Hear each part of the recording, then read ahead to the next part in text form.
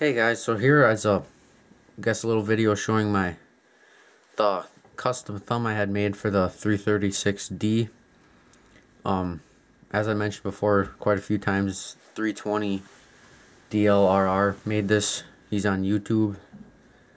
Good guy to work with, and I guess I'll just kind of show you basically pretty much the functions of it and whatnot. So as you can see, he painted it cat yellow for me and had a black cylinder put on it, which I think looks very nice altogether, and it makes the model look pretty cool. So for functions, that's as far down as it goes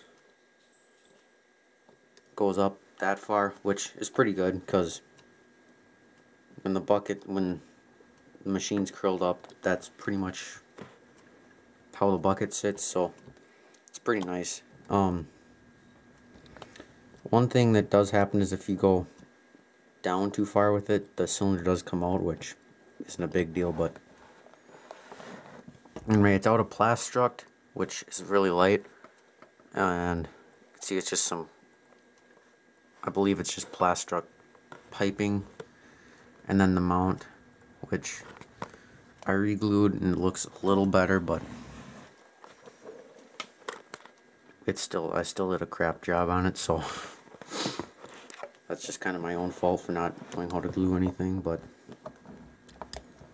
as you can see, it's not, I don't have it like any blockers or anything just because it would interfere with the quick coupler, but it does sit out far enough so you can still use the quick coupler on it, which I like. And I'll just kind of show you this quick here, guys.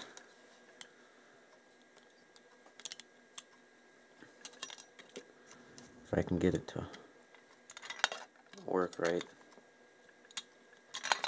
I don't think it's gonna, but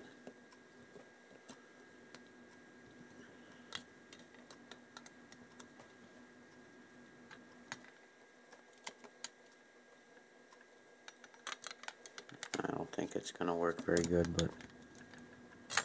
but it can actually hold something in it, which I really like.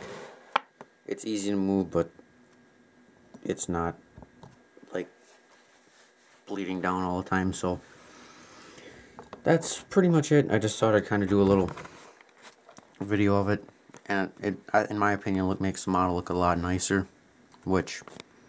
And I've kind of always wanted one with a hydraulic thumb just because I think they look pretty cool. But it's pretty much it. So hope you guys enjoyed it, and thanks for watching.